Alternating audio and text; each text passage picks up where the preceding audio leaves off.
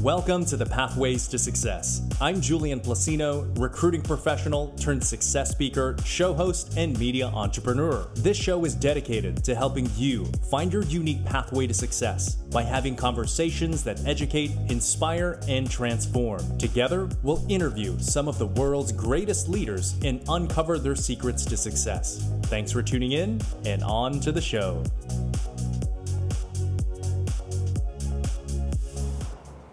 Welcome to episode 201 of the Pathways to Success, where we have conversations with the world's greatest leaders. I'm Julian Placino, your host, and we have an outstanding show for you today. Today's episode is sponsored by City Central. City Central offers innovative workspaces for your business to thrive. City Central offers everything from private offices and co-working space to virtual offices and meeting rooms. City Central has 5 convenient locations in DFW, including North Dallas, Plano, Uptown, Richardson, and Fort Worth. If you use the promo code PATHWAYS, you'll get 50% off your first 3 months. So if you are looking for an innovative workspace for your business to thrive, check out citycentral.com for a free tour and use the promo code PATHWAYS to get 50% off your first 3 months. So before we introduce our featured guest, I have to give a huge shout out to everyone here tuned in to the live stream. As always, if you have any questions for our featured guest, feel free to submit them. We'll answer as many questions as we can in the time that we have. It is my pleasure to welcome back to the Pathways to Success, nationally renowned restaurateur and author of The Mad Entrepreneur, Phil Romano. Phil, welcome back to the Pathways to Success. How are you, sir? Good, thank you. It's great to have you back. How are things going? Oh, pretty good, I think. Still here. Still here. You know, in preparation for the conversation, I was looking back at our history, and I met you in 2018 at the Network Bar. You were on a panel with Jennifer Sampson from the United Way, and I was emceeing the event for the Social Venture Partners of Dallas. And since then, we've been able to sort of work in each other's networks, and it's just been a true pleasure to know you. Oh, good, thank you. Yeah. Well, Phil, much of our audience knows exactly who you are, but I sort of want to restate the magnitude of your career before we jump into this, right?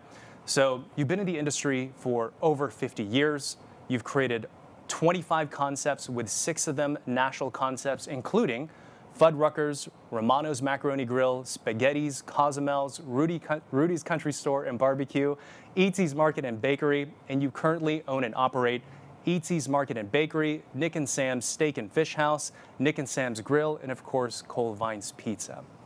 And I say this because it goes without saying that you've had a tremendous career in the restaurant industry. But 2020, as you know, arguably has hit the restaurant industry harder than anyone else out there. So I'm curious, share with us what have been your experiences, observations, lessons learned, anything like that. Well, over the years, the industry has changed, still changing. And some things have brought about, changed a little faster and a little different in this last year or so. But our industry has been adapting and adjusting all the while. Got problems, we adjust, we adapt, and so forth. So we got to do the same thing now. We got to look at the problems out there, we got to figure out how to get around them, we got to adjust and adapt. It's like, well, for example, trying to get employees. You know, what are we doing? What do we do? What do we have to do? It's different today. Before, people be dying to get a job. Now you got to die to get them to get a job. You know, it's just not the same anymore. It's just hard. And I got a concept now. I'm ready to open up at the Art Park. I think we'll talk about that a little bit. Down in Trinity Groves, and we're ready to go, but we can't open up. We don't have people. So we try to adapt and adjust. We try to go with technology. Okay, we try to get, you know, this one dine and different things you're trying to incorporate into it, but it doesn't. To me, it's confusing. I made my charge in the industry without technology. For me to bring technology in now, it's confusing to me, and if it's confusing to me, I think it's going to be confusing to the general public too. Although it's a different public out there now, and they're all tech savvy and all that. I'm not. I never had a chance to learn it because I was too busy doing things, but I hired people to do it. Now I can't even speak their language, you know, with this. So we're trying to come up with innovative ways where we could cut back and cut down on employees. And I think they're shooting themselves in the foot when they all these employees and the demands they're making and what they're doing, because industry's going to find out a way and how to do without them. You know, it's like they don't need them anymore. Like McDonald's is doing it. I'm just reading about McDonald's out there. They got it now where you be talking to a computer, everything. Maybe 1 or 2 people just running the whole place. And get in there, everything's done without employees. Very, very few employees. Get it down to almost nothing. And they see that's happening, and it's going to take off. People start doing that. But there's always 2 or 3 different kinds of restaurants. Mm-hmm. There's fast food, which is going to suffer the most, because the people in fast food they don't make that kind of salary, or that tips or anything like that. Mm-hmm.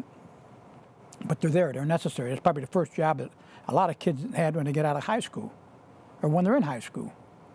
They learn, which is good. They got to have a job. They got to learn, a responsibility. Mm-hmm. That's going to disappear. They're not going to have that opportunity anymore. But the other thing that I see happening is places like, the other thing is casual dining. A lot of casual dining restaurants. There's fast food, casual dining. There's dining, okay? And casual dining, they go to on almost 3 or 4 times a week, going out at nighttime, maybe 4 or 5 times a week. And then there's dining. You go to dining when you can afford it or on an occasion. That's the smaller market. But to get employees, it's easy to get employees on a fine dining, especially if you got one that's successful. Right. Already successful. Like Nick and Sam's. Mm-hmm. I mean, we're just doing so much business there, it's unreal. And it's been that way. People want a place to go out, and even if money's a problem, they don't want to waste their money someplace else. They want to spend their money on something they know it's good. A steakhouse. Mm-hmm. Go to a steak, buy a steak. I'd rather spend $15 or $25 on a steak than $5 on something I don't want to eat. So they're going to be successful. And so with the waitresses and waiters. Now, at fine dining, I got some of my waiters making $150,000, $200,000 a year. Really? Yes. Wow. Yes. I mean, it's amazing, and they're happy as a lark. They're not going anywhere. Mm-hmm. It's almost a stepping stone. It's easy for us to get employees there because everybody wants to hire somebody that's worked at Nick and Sam's. Mm-hmm. Right. So it's a come on to them. Reputation. Yeah. So it works for us, and the casual dining. It's like the Chili's and those type of places. Mm-hmm. They're to me, they've always gotten blurry. They're all the same. I could blindfold you and bring in one. You wouldn't tell me which one. You couldn't tell me which one it was at. Mm-hmm. All the same kind of food, same kind of jargon from the waiters and waitresses, the same kind of music playing. Everything's the same. And I think to be successful in the restaurant business, you got to have a point of difference. Right. You got to have a point of difference. You got to be different than all the other restaurants around you. If there's 5 restaurants in a block and 4 of them are doing business, 4 of them aren't doing any business, they're just not doing it. One's doing all the business. That guy must be doing something different. Right. Must have a point of difference. You're not doing something that they're doing. You got to, every time you do something, it's got to have a point of difference. The way it looks, the way it acts, what it does, everything. It's got to get that. It's got to make that part of the brand when you're going with it. But the industry is it's complex. It's not as cut and dry as it used to be. Mm-hmm. But there's issues. But I think the industry has been around long enough to be able to come up with solutions and work around it. So I'm curious, back to the talent piece, the reason why is, deeply that's a topic that I like to talk about because I come from recruiting, but whether it's restaurants or technology or professional services, across the board, people can't seem to find talent. So I'm curious, what are some of the things that you have done differently to try to attract talent that seems to be working? Well, it's hard to get people to come back to work. Yeah. Especially when they can't make as much money as they're making not going to work. Sure. So that's the big issue. Right. And that's what's that caused by? It's caused by our leaders, our leadership. The government doing something like that. Yeah. And it's hurting small entrepreneurial places.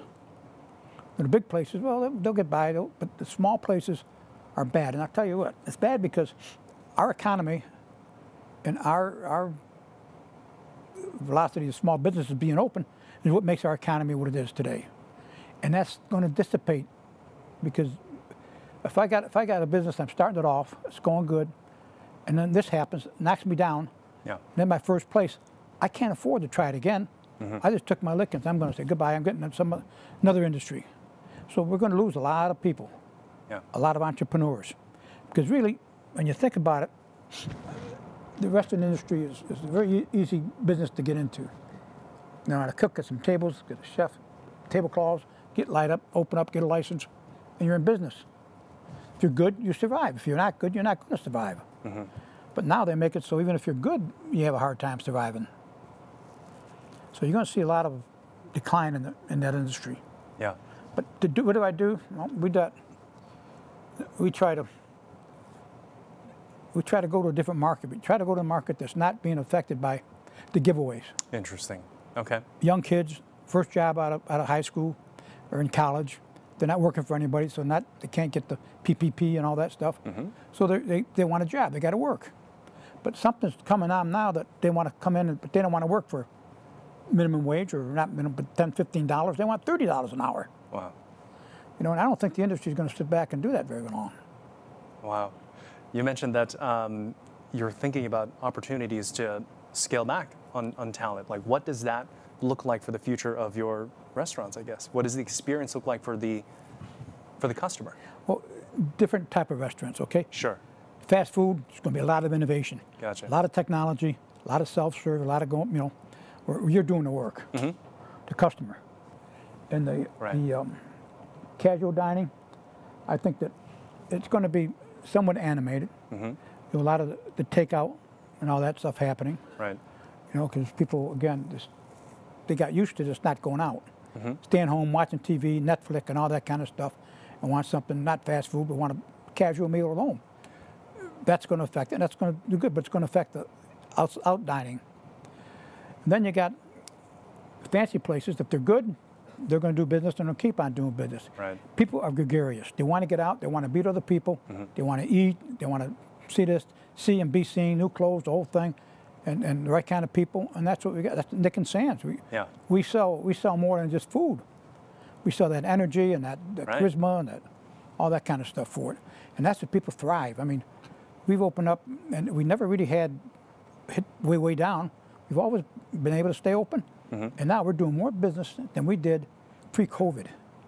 That's awesome. It's unreal. I mean, so we're, you know, it depends on the type of restaurant you are, the kind of innovation, the kind of things you have to do. Right. You know, Rosie and I, we went to Nick and Sam's pretty recently, and it was an incredible experience, and everything that you're saying was what we had experienced as well. So I guess I'm curious, again, from a talent standpoint, what do you think Nick and Sam's is doing right to attract that high-level talent? So what do you think Nick and Sam's is doing right from a recruiting perspective to attract the right people to come work for you? Well, it's our history. Yeah. You know, it's all these waiters are there making good money. They don't want to leave. We don't have very much turnover of the waiters unless we turn them over. Okay. You know, they're not meeting up to our standards. Out they go. You know, and we replace them. So we're always people wanting to come work for us. They're waiting in line to work for us. We got a training program they got to do. Certain things we got to do, and you know. When you bring an employee in, I think the more rules and regulations they got to follow, I think the more comfortable they feel. Because they know they're working for a company that wants to do things right. To do things right, you got to make up the rules and regulations. Right. And we do that, and we adhere by it. You know, they don't do it, they're out, they're gone. Somebody's doing something wrong, they don't last very long because everybody bitches about them and all the other employees, and they're gone. Is there anything you're doing unique in your interview process that helps create sort of the right sort of person to come work for you from your staff that other restaurants may not be doing? I don't know. I think people, when they come interview with you, they know who you are. Yeah. They know what you've done. They know, what your restaurant is all about, or else they wouldn't come to you. And it's people that don't have any experience and aren't there. They won't come to us to interview. They're wasting their time. Yeah. You know, if they're professional, they look good, they are good, got a good job, good references, the whole thing. We bring them in, but we train them. We do them our way, which is, and we spend a lot of time on training. Gotcha. So Phil, before we take our commercial break here, I know you wanted to talk about the art park What is that, and what can we know about that right now? Well, the art park is in Trinity Groves, my project in Trinity Groves. Okay. The incubator we did down there is going well. But we had a big parking lot out in front, you know, between the restaurants and Singleton. And we put maybe 40 more trees in there. We put a big high 12-foot fence around the whole thing, wooden. And inside the fence we got, you know, nothing but graffiti. Went down the street, got all the graffiti guys to come down and put all the graffiti in it. Then we got sculptures from this is West Dallas art. We got all the sculptures down there and all that stuff. They got the sculptures, they got them in their yards. They can't sell them, nobody's going by and seeing it, so I let them put them in the park. Now we got all these nice sculptures. I mean, nice sculptures. You know, they're there, you know, we got them all lit up and all that. And we got them there. We got tables and chairs and with umbrellas, and we got, you know, fire pits that, you know, in the summertime we put a top over it, make a table out of it. Yeah. So we went in the wintertime, take the top off and set the fires going. We got all that going. We got, you know, music, we got TVs. I think we got almost 20 TVs in the place, big TVs all the way around, put up there. So, you know, football season comes and all that's happening for that, and all the sports and so forth and so on. And so it's, and we got, we put containers out there with, for our bars. We're going to have all mixed drinks, and we had frozen drinks. Bunch of frozen drinks up there, and so it's going to be a pretty. We took a place out there that used to be there, off-site kitchens. We took that. Nick, you know, was overloaded and wanted to get rid of that, so we let him go leave, and we took that over, and we're going to put a place out there too, which is ready to open up, and so it'll be neat and different. In fact, we're even figuring about how are we going to get these people to get their food. They come in there to eat, they want to eat, and we'll serve all the booze down there. Okay. Okay, we'll take care of the booze. You know, individual, go get that. We'll have probably servers taking care of the food, the liquor. But all the food, it's, you know, you can go up to all the restaurants if you want to. It's all there for you. Okay, and we're looking at one company called One Dine, but I don't think they're going to be able to get their technology up, so it's going to work for us, so we may not do them. But there's, you know, it's a pretty exciting concept. I mean, I just did an interview today with CBS, down at 4 o'clock today, 5 o'clock today. And it's different. It's really got a point of difference. You know, it's like Katy Trail Ice House, but there's something out there besides just picnic tables. You know, there's art. You know, there's all that kind of stuff happening, and the right kind of music, art, more TVs.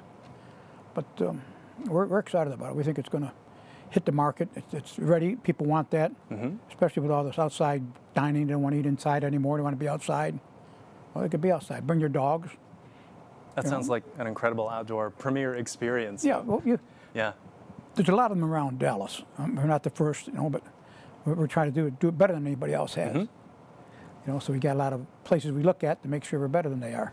And when can we expect to see this come into fruition? When is the launch? Well, we're ready to open up as soon as we get the people. Okay, so that's what it is. It's all the talent. Not the customers, but employees. Yeah, right. Gotcha. Okay.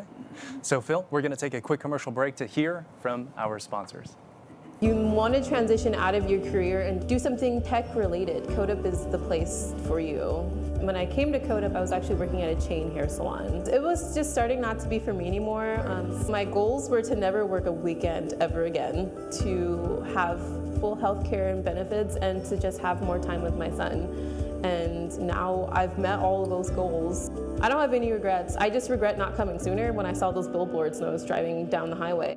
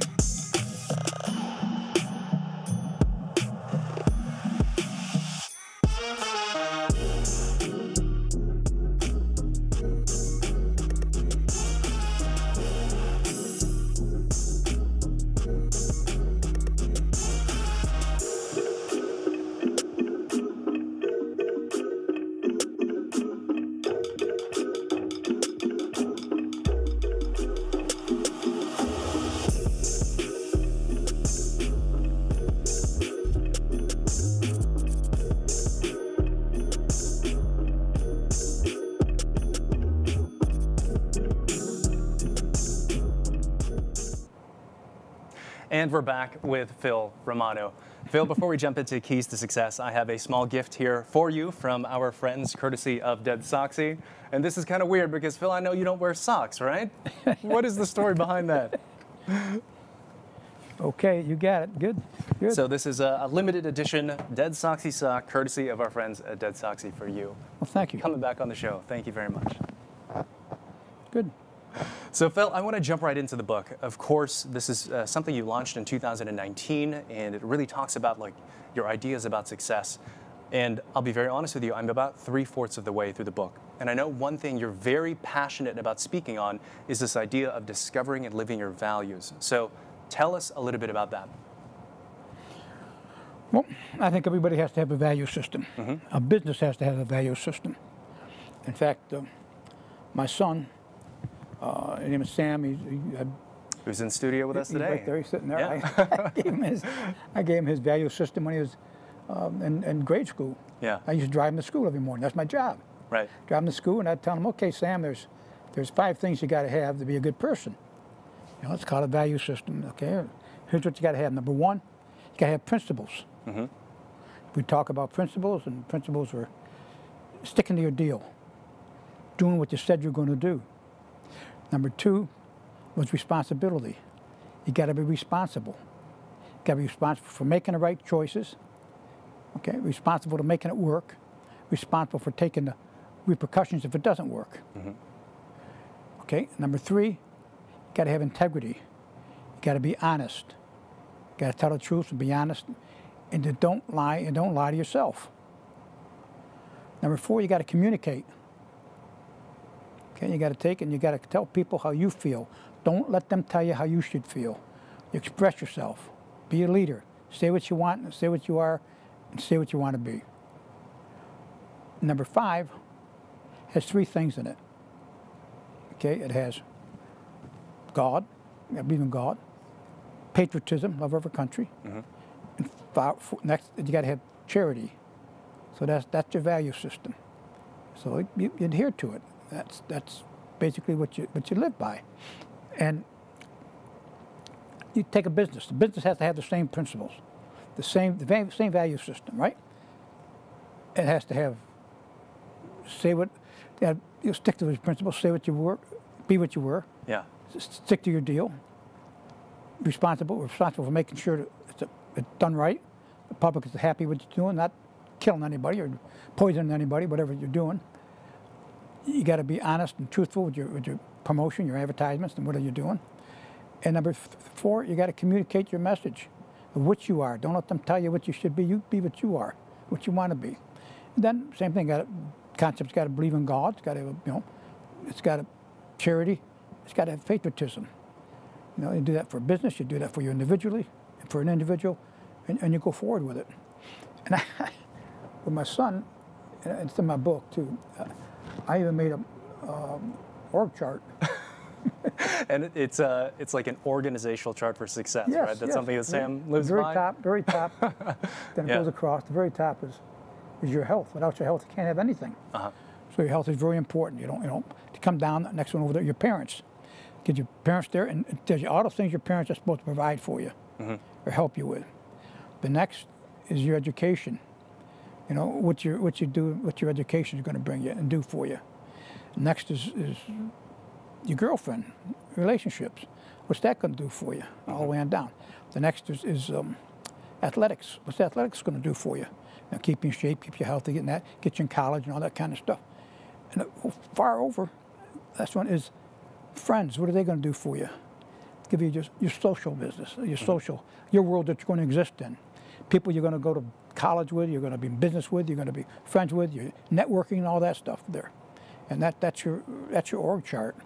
And then that'll get you out of college. And when you get out of college, then it goes up the whole deal.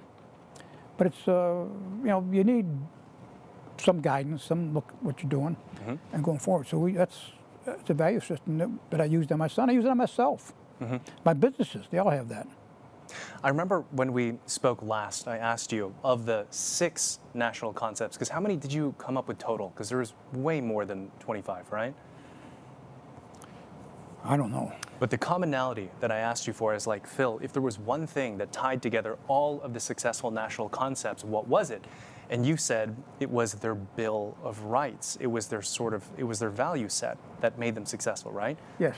So that and another important thing too is that and what they did. What they did. Yes, what they did. In other words, it had to serve a purpose.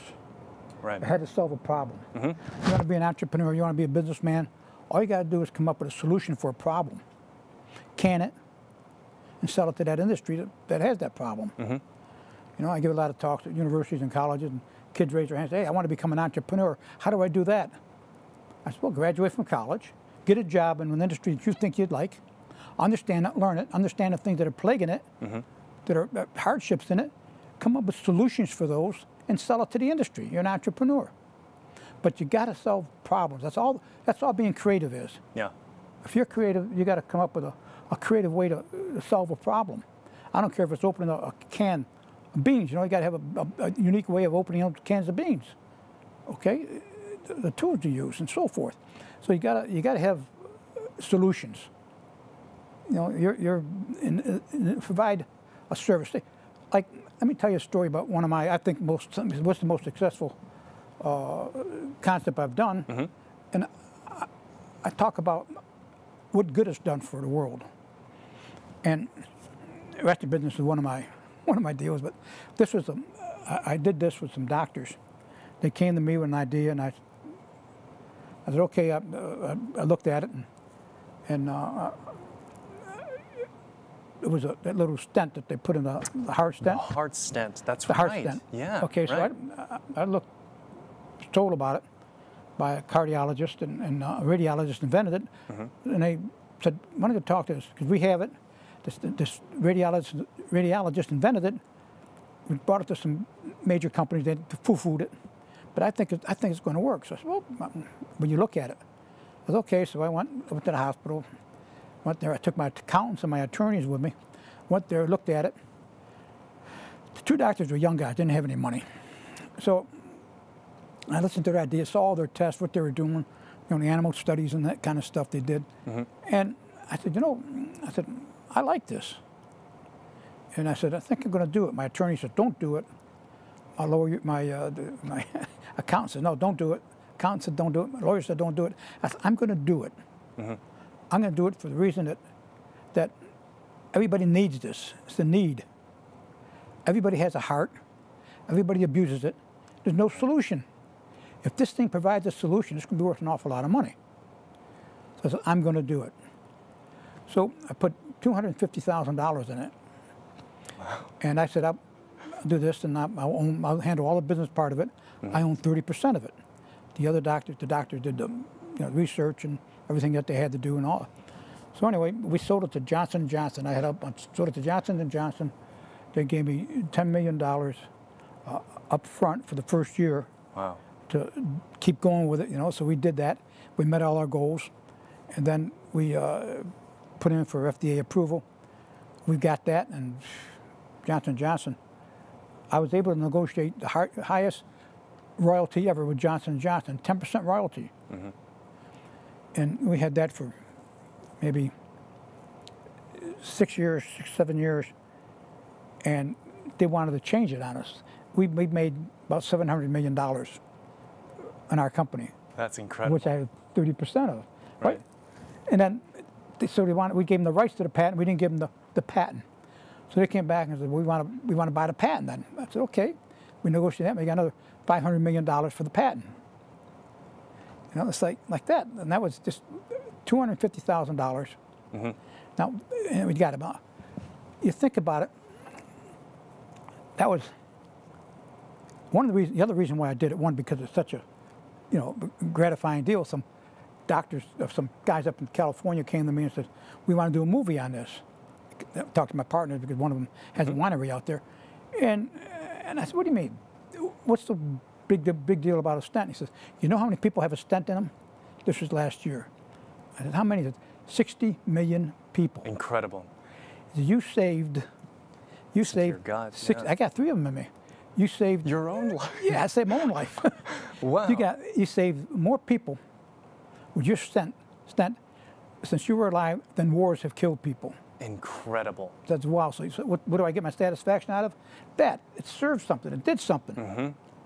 You know, and that's what I'm most proud of, and going forward. But it gives me satisfaction and gratification for doing something like that. But another thing too, I think was important, is one of the reasons why I did it at the time. I just gotten out of Fuddruckers and I had a bunch of money to invest in other people's ideas, and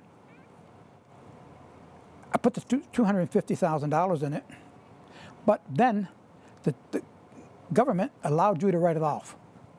Okay. So I could write it off. If it didn't work, I write it off. Yeah. At $250,000 worth of taxes. I could write it against the taxes. So I said, okay, it's a win-win deal. Today you can't do that, so you don't get that money from the general public to put in anything. So it's stymied that kind of opportunities. And I have to say that is so much of why I appreciate the book, because it shows how you think and how you look at the world. Like you mentioned, even just breaking down the business opportunity for the stent, everyone has a heart, everyone has a problem, right? Why not do this deal? And that, even though we come from very different businesses, I was able to relate that to different things that I have done, and that is exactly what I got from this book. So I am curious though, Phil, this show is called The Pathways to Success. It's about interviewing leaders about their journeys to success and teasing out what have they done to achieve these results. But if there was one thing about you or the way that you've conducted your life that you think you've done uniquely different than others to do what you have done in your career, what do you think that is?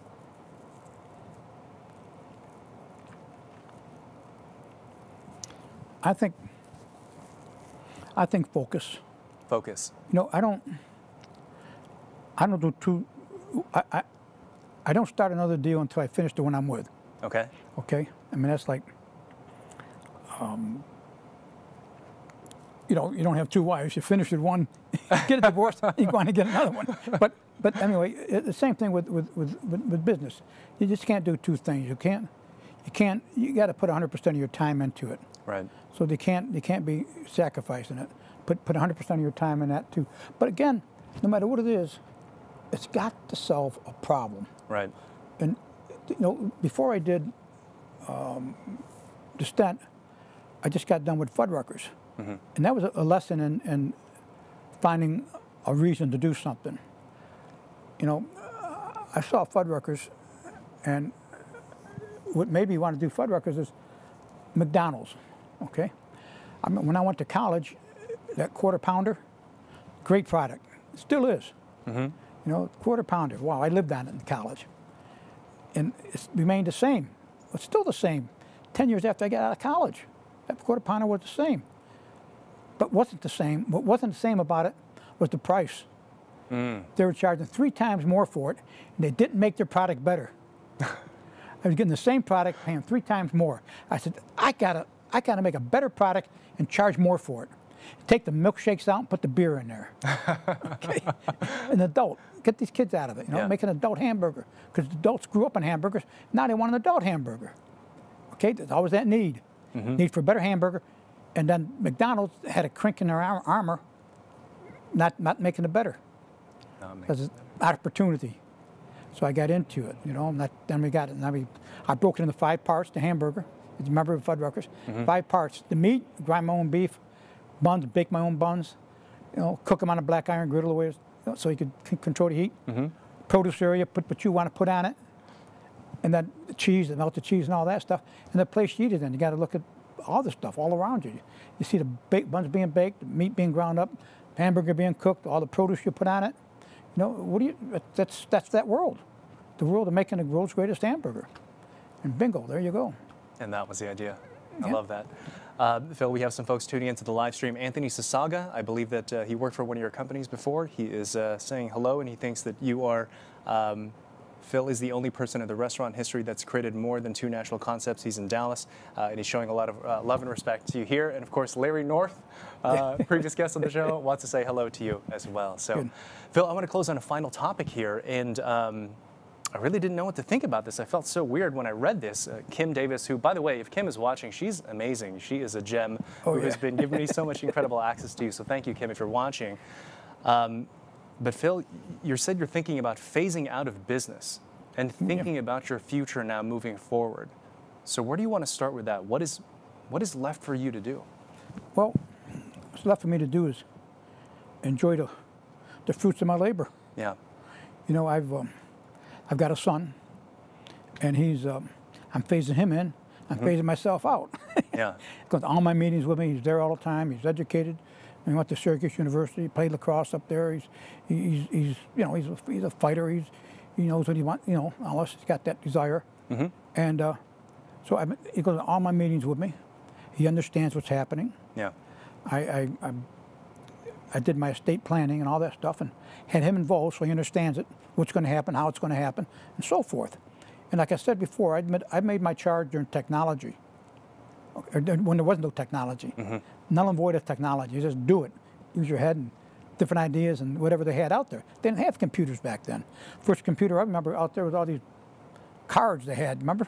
And IBM machines there. Yeah. And so now I don't. I was too busy doing things. I didn't have time to learn it. So I had to hire people to do it. So what am I going to do now? Well, I'm an artist. You know, I do art. Yes. Okay. So what I'm going to do is phase out of everything, turn everything over to my people, go out there and do something they can't do. And that's my art. And I feel good about myself. So I'm going to phase out, turn everything over to them, go do my art, and live happily ever after. And that's it. So, well, first off, I'm actually curious, where does your art live? Is there anywhere online that we can check that out, or it's in your head? Okay. Yeah. Yeah, it's online. Yeah, I got Yeah. At Samuel Lynn Gallery. It's the gallery we have, and my name, Google my name, I got my art, I think. And we can check it out. So Phil, when you're looking back at your entire career and you see like what you've done, how do you personally define a life well lived? I think tired. What's that? I'm tired. You're tired? No, I think life well lived, I think, well, I look back and I think about the good things that I've done, just like the heart stent, all those people, they wouldn't be here today. Or they're gone now probably, but wouldn't have that extra life to them, including myself. I saved my own life by making an investment, the right kind of investment. I think about the things that affected me, my family, and the world. Yeah. I love You know, it's like I wanted to make the world a different place than it was when I got here. Make a difference. Make a difference. Right. Make it a different place. Make a difference in the world. Phil, it is always a pleasure to have you on the show. If you would share our audience how to check out the book, how to follow anything else that it is that you're doing right now, if you would tell us all that. Well, I guess I Googled, I don't know. Okay. Well, that's not my, I don't know how you, We'll leave a link below. Leave the book, It's yeah. just on Amazon, Amazon, also that's the website. For sure, we'll make sure to have Get a all hold that of Kim, done, she'll tell you. We'll go with Kim also, yeah. We'll make sure to have all that information plugged in the show notes. Phil, it is always a pleasure to speak with you. Thank you very much for coming on the show. Okay, thank you. Yeah. And everyone else, thank you all for tuning in to another episode of the Pathways to Success. As always, make sure to subscribe, comment, and share. And we'll see you next time on the next episode of the Pathways to Success.